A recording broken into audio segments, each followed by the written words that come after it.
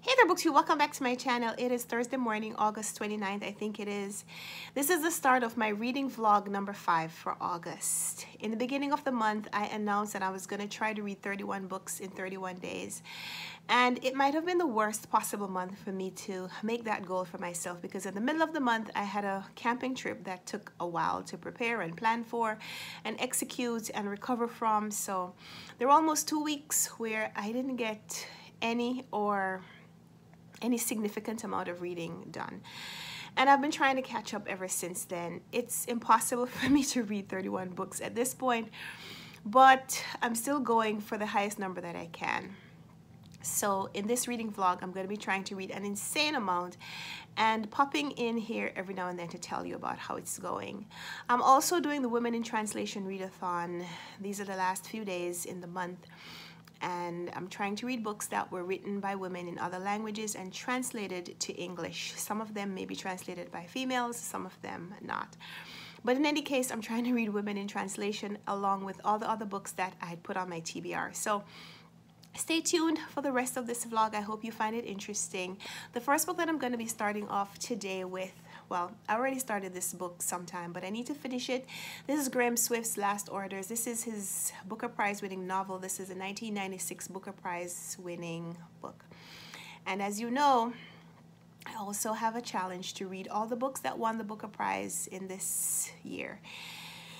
That goal I'm also really far behind on, so more on this as the vlog continues, as these series of vlogs continue.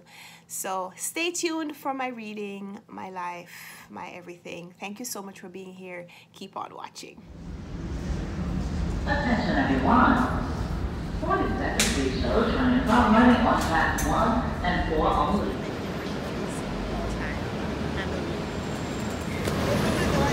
Wow. Christie's has closed?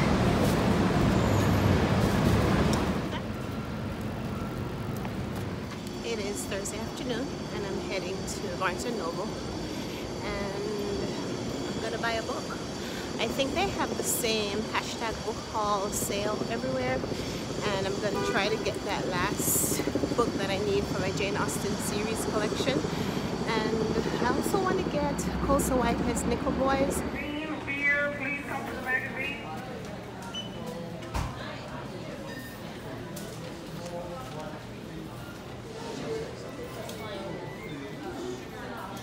What are you reading this summer?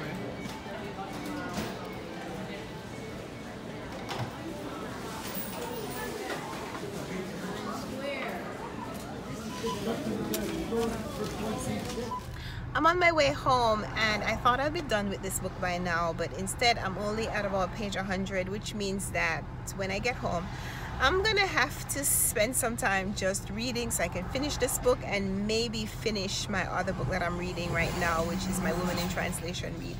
But this one is set in London. It's about a man named Jack Dodds. He was a butcher, and he's died just before the opening of the novel, and asked for his remains to be cremated and the ashes scattered. And most of what we're reading now are flashbacks into the relationship between Jack Dodds and these friends who are about to scatter his ashes, as well as moving back into the present time where they're on the trip to go do the scattering. The book is really a character study of the relationships between all these people, and some of it seems like incestuous relationships, although they're not related, but they seem to have grown up in very close quarters. And I don't know too much about the plot, but this is definitely a character study. What I just told you is what the synopsis said, and I don't know how much more I should tell you because I don't want to spoil the rest of the story, so I'll reserve saying anything else until when I'm done. Hopefully that will be this evening, but for now, heading home. We stopped to get some supplies, and then home, dinner, hanging out, etc.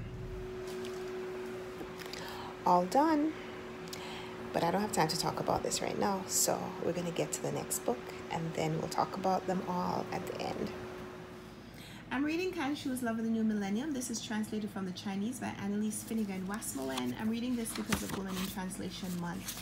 And this is a collection of 11 stories that each illustrates some part of relationships in China. First story is Quilan and Weibo. It goes from page 3 to page 44. And Quilan, I'm not sure if I'm pronouncing these names correctly. Quilan is widowed. The widow New Quilan, she has been widowed and she's decided not to remarry. She's been taking boyfriends.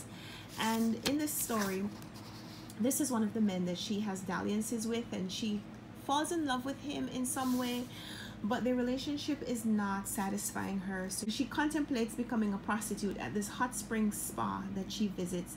It says they had met actually at the hot spring spa that offered sex among its services.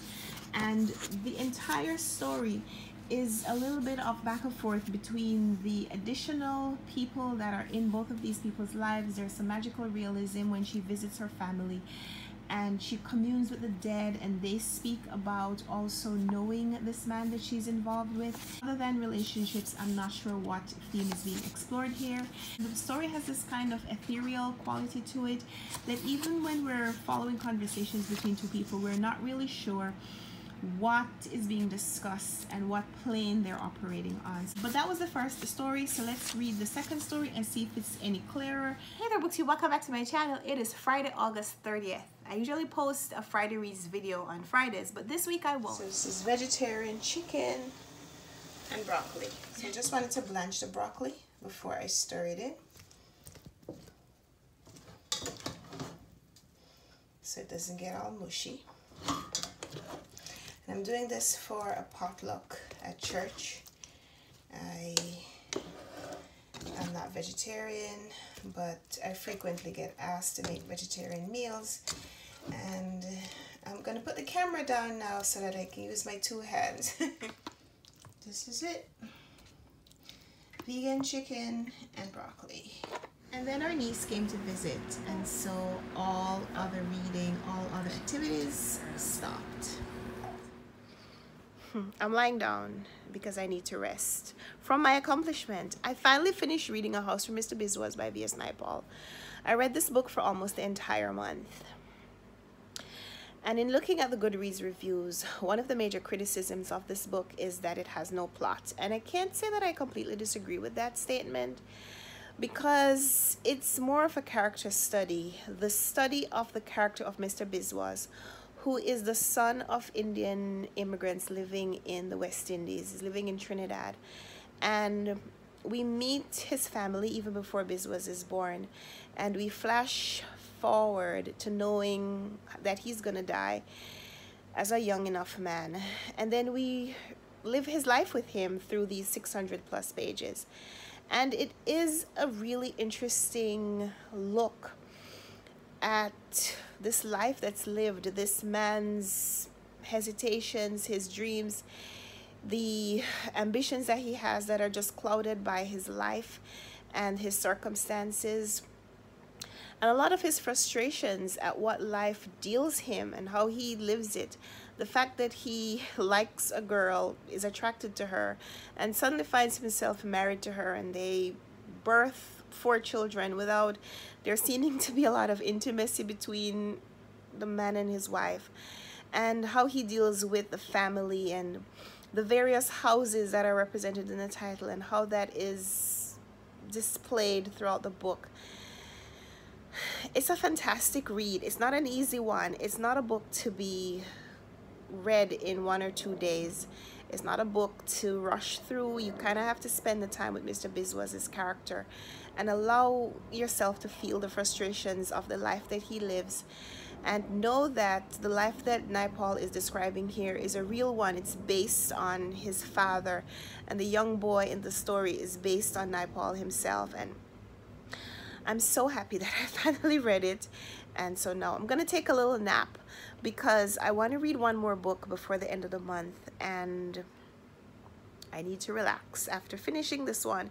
I think this is a major accomplishment for me. I've wanted to read it for a really long time, and now that I have, I'm gonna rest. I think this is the book that I'm going to be ending my August reading with.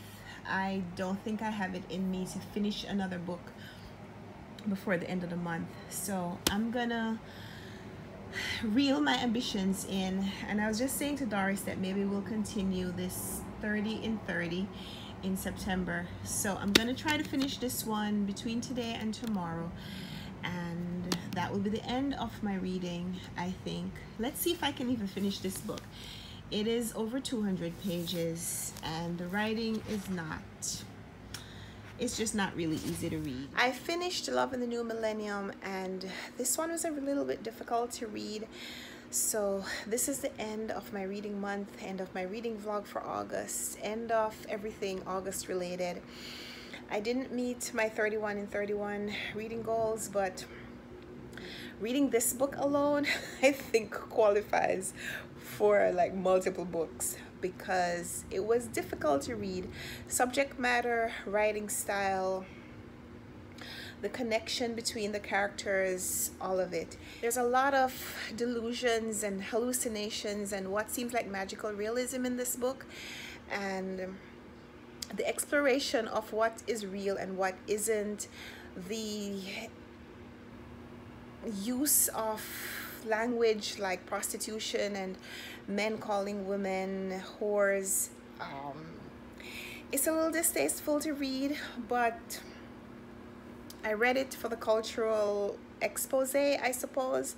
I don't know how much more I know about China or their relationships that they're having in this present time from reading this book, because I don't know how much this is representative of any kind of wide-scale part of society. But I read this book. I'm happy that I read it, and so this is the end of my reading month.